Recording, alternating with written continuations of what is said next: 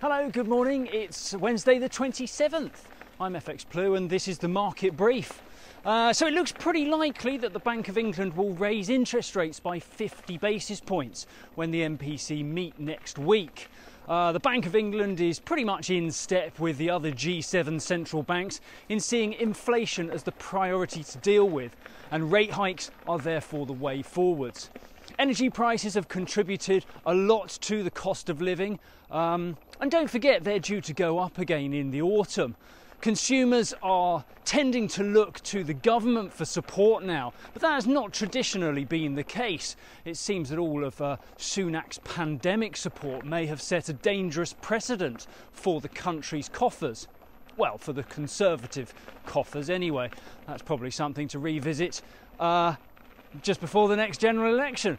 But anyway, whether it's fear of Sunak getting the chequebook out again, or indeed the attacks that have been made on his privileged upbringing, suggesting that the billionaire might, just might, be out of touch with the wider electorate, Liz Truss looks to have opened a healthy gap in the leadership race. The markets are comfortably into the summer lull now, where the central bank actions are fairly predictable, and so trading ranges have naturally compressed. We'll probably need to see a surprise 1% rate hike from the Fed, or perhaps much softer guidance from Powell in order to encourage any volatility this week. Sterling traded between about 119.65 and around 120.90 against the dollar yesterday. On the open today, cable was around 120.60. We're around 118.80 against the euro. And euro dollar kicks off around 101.50.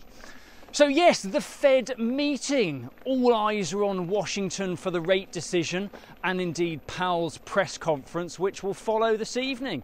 Powell's Fed has become rather enslaved by controlling inflation with rate hikes.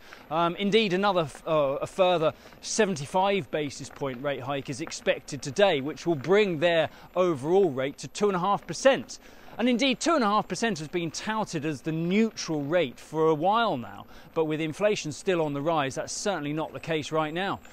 However, in the post-COVID world, supply is equally important as an inflationary driver, and where rate hikes only affect demand-driven inflationary pressure, there is a chance Powell may take the summer break as an opportunity to pause, review and assess. So he may well soften any expectations for a September rate hike. We'll find out in the press conference later tonight.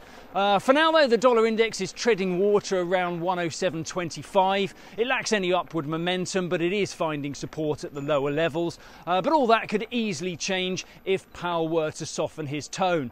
So if you can't sleep for the excitement, tune into the financial news around 7:30 tonight. Otherwise, I'll give you a brief summary of the action when we do the market brief tomorrow. That's something to look forward to, surely. Toodaloo. If you do not have a clue, then just tweet through and ask FxPlew.